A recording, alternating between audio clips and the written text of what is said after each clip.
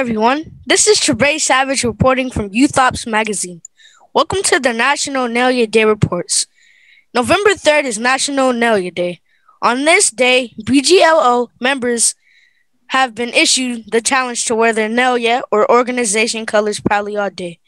The purpose of Nalia Day is to show our communities how sororities and fraternities give added value in society and across the nation in our respective communities. More importantly, they not only step or party, they vote.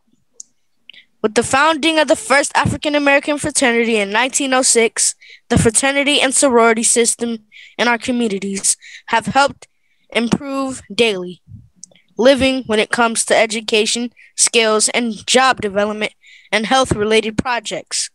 Many of these members serve as teachers, clergy, government officials, and business leaders in everyday life.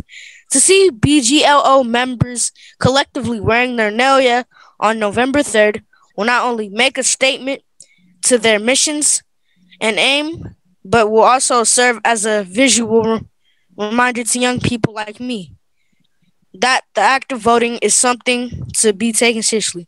Today I have a member from one organization here to talk about what and who she will be wearing on November 3rd.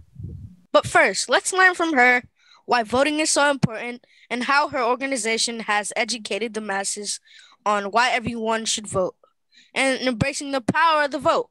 Hello, Mrs. Jennifer Harris. We are happy to have you with us today. First, tell us why voting is so important to you and how has your organization influenced you and others about the importance of voting. So participating in elections is one of the key freedoms of American life. Many people in the countries around the world, they do not have the same freedom that we do, nor did many Americans in the centuries past, such as, my grandmother and great-grandmother, they were not able to vote. So I believe that no matter what political affiliation you're a part of, what political platform you a member of, you should exercise your right to vote because so many people died for us to have this opportunity to cast our vote. Mm-hmm. Those are some interesting points you have made. My friends and family have learned some great things from you and what you stated today. Thank you. Now for our second question, what are you wearing now and what and who do you plan on wearing on November 3rd? So what I'm wearing now is a camouflage shirt. It has my sorority's Greek letters of Delta Sigma Theta.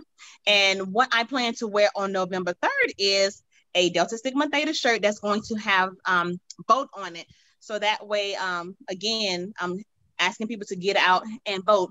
Now, what my organization do to educate people is we do voters registration drives as well as education.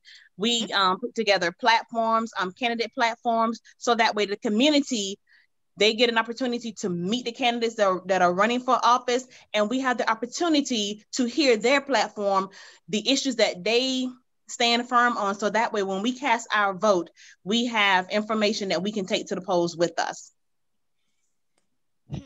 Those are some great choices, actually. Thank you so much for sharing with us. I would like to thank our special guest for sharing her words of wisdom. Thank you, Mrs. Jennifer Harris. You have certainly inspired us all today. This is Trebreh Savage reporting from Youth magazine. Make sure to tune in on our next segment of the National Nalia Day Reports with my junior colleagues and I. Until then, when it comes to November 3rd, start thinking, who will you be wearing?